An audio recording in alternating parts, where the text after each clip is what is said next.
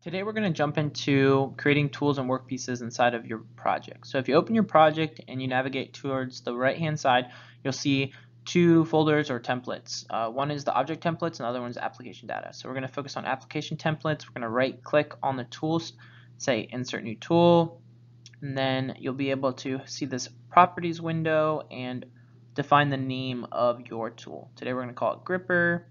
There's some additional features like general information of the class template or comments that you can add.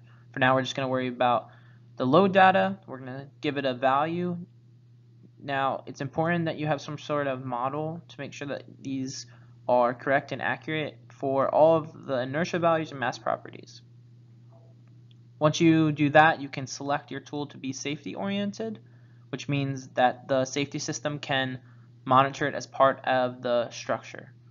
If you look now, the gripper is actually yellow, which signifies it's under the safety system. We've now inserted a frame using right click and insert frame, and then we can name that frame things like tool center point, TCP. We can do some simple transformations based in flange coordinate system if you need more information on that. Select looking at the flange documentation that KUKA provides. Here we'll do a transformation of 50 millimeters in the Z direction, so that's going out of the robot's flange.